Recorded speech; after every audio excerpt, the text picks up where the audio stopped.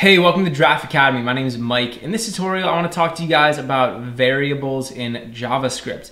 A variable is basically just a special container that we can use inside of JavaScript to store specific values. We can store data inside of these little containers. And you'll see in a second that using a variable is a great way to keep track of your data and organize the data that you're using inside of your JavaScript programs. So I'm going to show you guys how you can create a variable.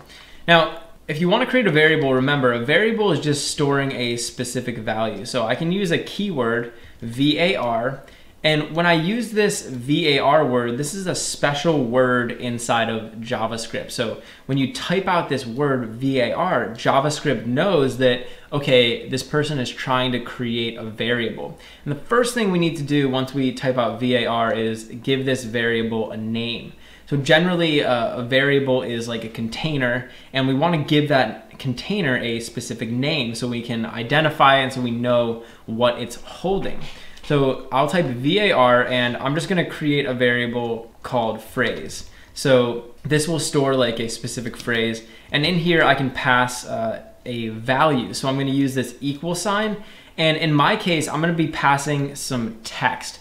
And so generally we would call this a string. It's just like a string of characters, or basically just any text that you would write out. So my phrase is going to be or not to be.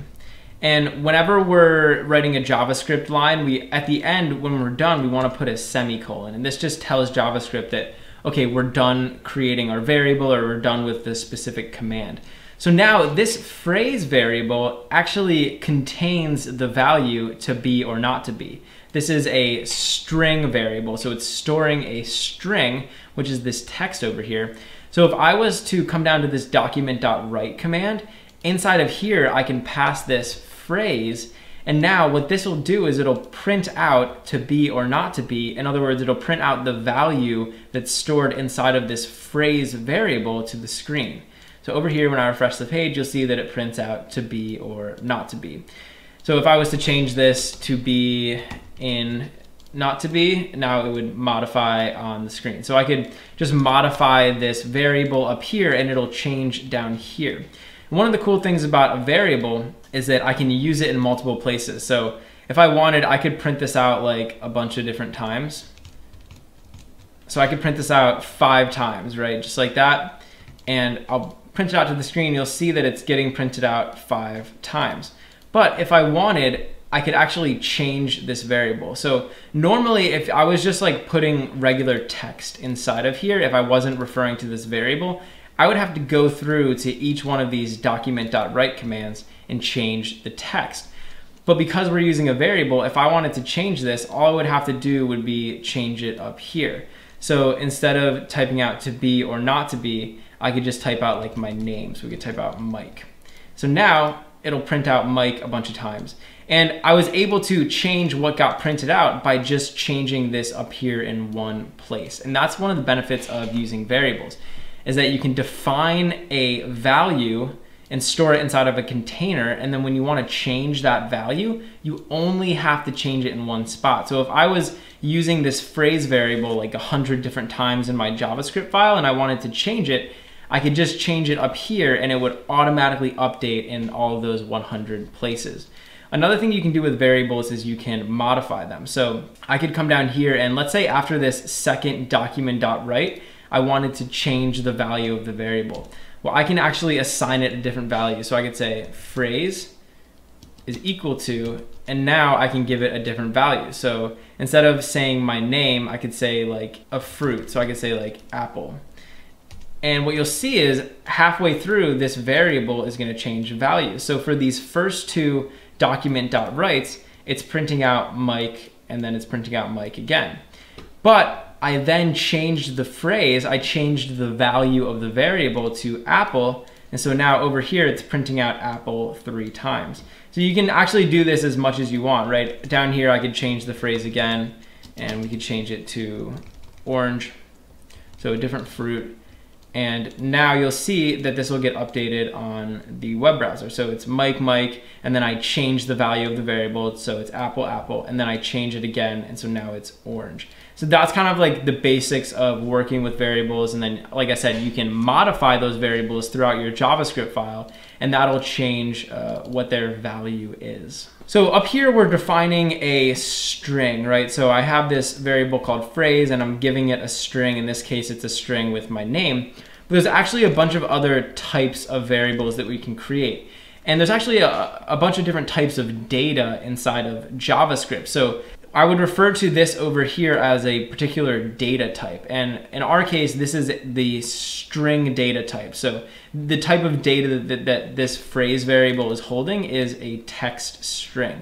But we can also store other things. For example, I could store like a number. So if I said var age is equal to 23, now inside of this age variable, I'm storing a number. I'm storing 23. So because this isn't inside of these quotation marks, and because I'm using numbers, this is storing a number. I could also use like decimal numbers. So I could have another one like GPA, and I could set this equal to like 3.1 or something. So instead of just putting a whole number, I'm using a number with a decimal after it. And JavaScript actually doesn't care if you use decimals or not. So I could make this 23.0 and it doesn't matter to JavaScript. Like JavaScript deals with like whole numbers like this and decimal numbers like this the same way.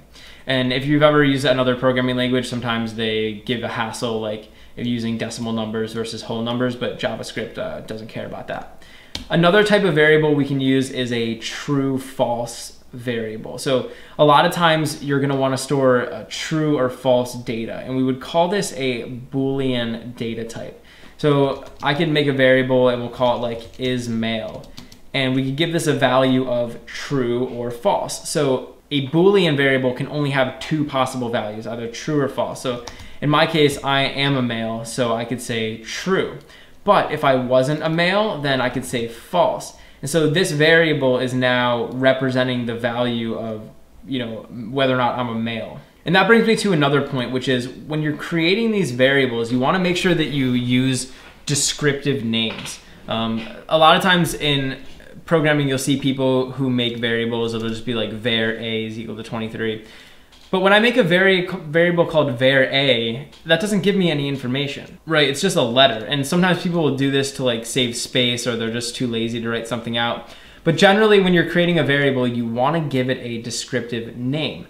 Here's a good example. Imagine you were like moving out of your house, right? And you're packing up everything into boxes. The best way to do it would be to write on the outside of those boxes like what's inside the boxes, right? So you can say like, this box has this, this, this, and this inside of it. So that way when you get to the new house, it's really easy to figure out where everything has to go because you've labeled the boxes really well. That's the idea with a variable. Like these are containers. We're storing values inside of these containers. So we want to give them good names so that we can access them later. So these are the core data types in JavaScript. We have strings, we have numbers just like this, and we also have Boolean values. And I also want to point out with strings, in addition to using double quotes, you could also use single quotes like this. JavaScript doesn't care if you use double or single quotes. Different developers will have different preferences, but JavaScript will deal with single and double quotes the same way. But in addition to these basically three core data types, there's also two other data types that you'll encounter when you're using JavaScript. And the first is called null. So if I made a variable, maybe we could call it like flaws. I could give this a value of null. And basically what null means is that this variable has no value. So we're like going out of our way to specify that this variable is gonna have no value whatsoever. And you're gonna see sometimes in JavaScript variables will be null. And there's another data type which would be like, we could put like description here, whatever. And this is called undefined. And so sometimes in JavaScript you'll encounter variables that are undefined. And basically what this means is that the variable doesn't have a value yet.